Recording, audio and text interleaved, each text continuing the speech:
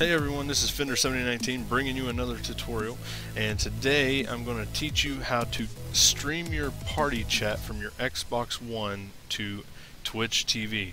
Now, a lot of people have had a lot of trouble with this, but now that Windows 10 came out, it is super simple. Now, first things first, open your OBS, go to settings, and make sure your desktop audio is set to default.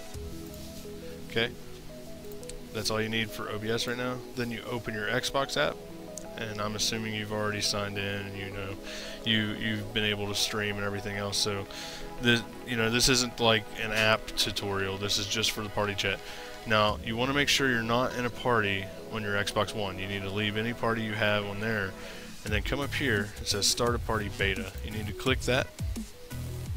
Okay, I'm going to lock it just in case. Now what this did is just open a party on Xbox.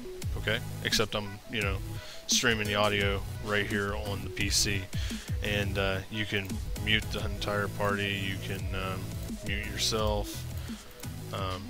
You can click on a friend, and it'll show whether they're in a party or not right here. It says joinable, so you can click it and join whatever. And you can also invite, which I'm going to do now just to prove that the chat does stream through.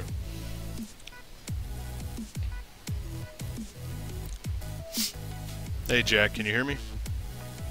Yep. Hey man, say hello to YouTube. Hey YouTube, how's it going?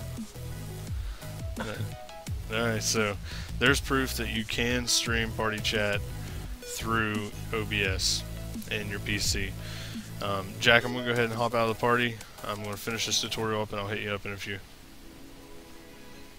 See you later, bro. Alright, so that was that. I mean, that's pretty much it. Like I said, it's just right here. Super simple. Plays through your desktop audio. As you can tell, it was kind of low there, but if you just tweak your volumes, like there's some gain options in here and also through your desktop itself, and it just takes a little bit of tweaking, but then you'll get it and everything will be good.